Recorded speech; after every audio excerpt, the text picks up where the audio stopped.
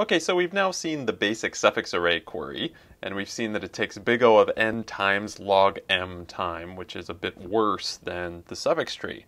So let's see if we can't come up with at least one idea for how to make it faster. And actually in the next two videos we're going to see two different ideas, and we're going to start with the simpler one, but the simple one introduces an important concept for us, which is the longest common prefix. Okay, so the first question we want to ask is, can we somehow, over the course of doing this binary search, take some of the information that we've learned so far in the binary search and use it to help us do less work, to help us skip work in future iterations of the binary search? Specifically, can we take information about common prefixes that we have observed between the query and the suffixes and roll that information forward so that we can skip some future work?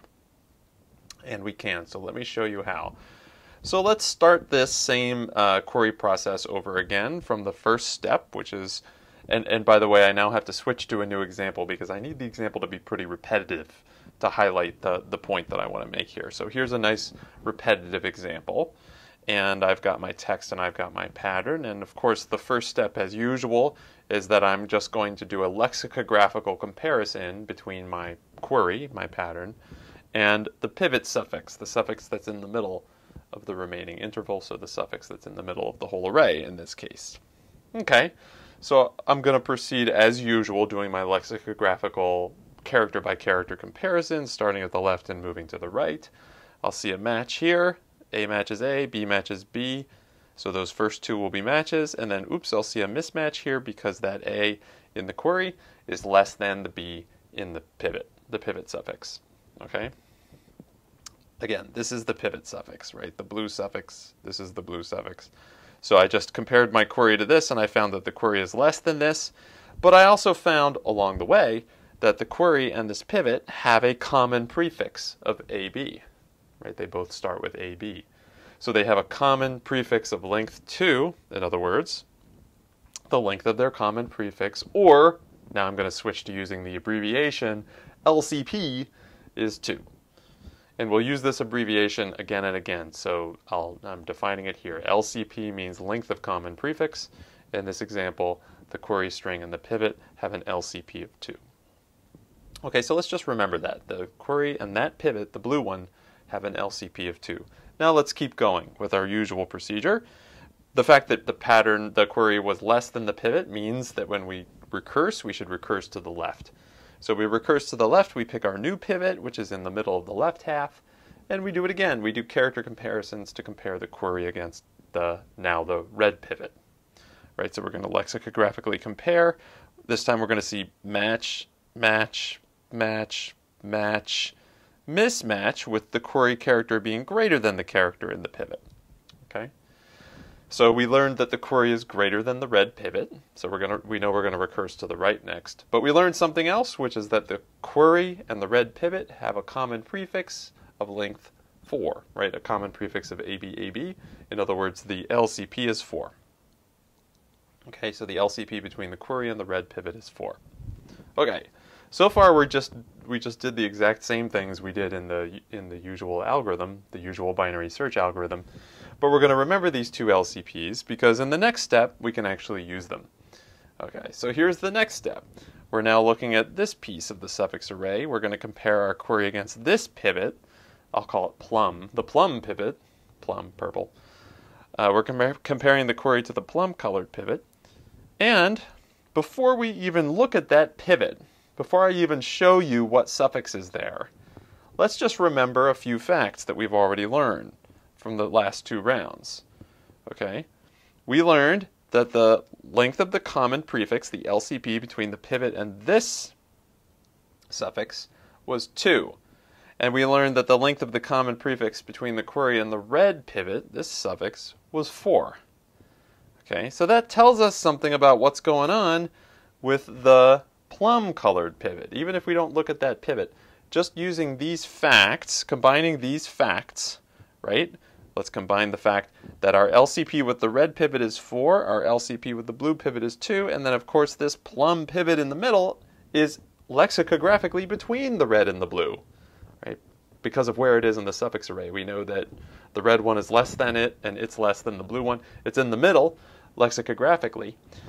But we know, therefore, that it must also start with AB, right? If our pattern has a common prefix with the blue one of length 2, and our pattern has a common prefix of the red one of length 4, then that bit that's in common with both of them, which we get by taking the minimum of 4 and 2, or 2, that bit must also be the same as the query. In other words, the query and the plum pivot have at least the prefix AB in common. Okay, so even without looking at that plum pivot, we know that the length of the common prefix between our query and that pivot is at least 2. It might be greater than 2, but it's at least 2. Right, so that's what we know, just based on what we've learned so far. So this doesn't prevent us from having to do character comparisons, but it means we get to skip 2 of them, right? The first 2 character comparisons, we're not even going to do them, right? So when we go to compare the query to the plum pivot, we're going to go skip the first 2. We already know that they're both A and B, so we can skip them. Then we continue from that point, right? So we still have to look at this third position and say, okay, well, that's a match, that's a match, that's a match, and then we find that the query is less than the pivot. Okay? And furthermore, we now know that the LCP between the query and this new pivot, the plum colored one, is 5. So we can remember that information now. Now, because the query was less than this pivot, we have to recurse to the left. That means we're going to go to the last of all the steps, which is the one where we have to compare to that pivot. And again, we know something about the relationship between the query and this last pivot, the dark blue pivot, because of what we learned in previous rounds. Let's again put the information that we learned all together, right? We learned earlier that the LCP between the query and the red pivot is 4, and we learned that the LCP between the query and the plum colored pivot is 5.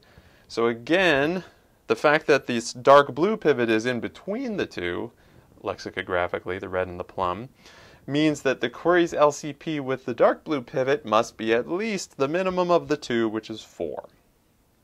Okay, so in other words, the dark blue pivot has to start with ABAB.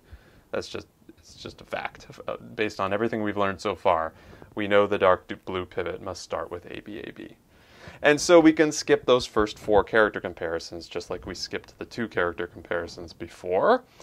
And so we do skip, and then we learn in this case that the query is less than the dark blue pivot, and that actually is where our journey ends, because now we know that there is no suffix that has our query as a prefix, so we would answer the query no in this case.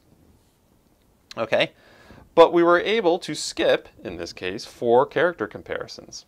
And in general, if we have information about the LCP between the query and some suffix to the left, as well as some information about the LCP between the query and some suffix to the right, we can combine those 2, we can take the minimum of the 2, and that tells us a number of character comparisons that we can skip.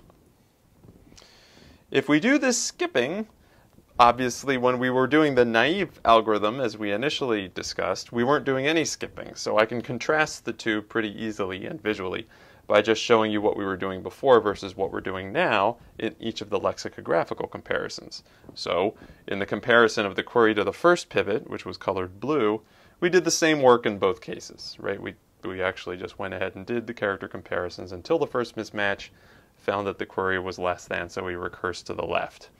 Then, same thing for the comparison to this red pivot, right? We just compared characters of the query to the red pivot until we found a mismatch, learned that we should recurse to the right.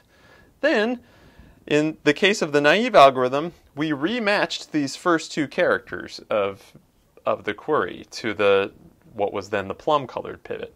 But in this scenario where we took advantage of the previous information that we learned about LCPs, we were able to skip the first 2, and then in this last step, we were able to skip the first 4. So just this simple trick of keeping track of some previous LCP information that we learned in previous iterations of the binary search helps us skip some of the work that we need to do in subsequent iterations. So we're going to take this idea and extend it to sort of the maximum possible skipping in the next video, that we're going to have to augment this technique by using not just the LCPs that we learned along the way, but also some pre-computed common prefixes between suffixes.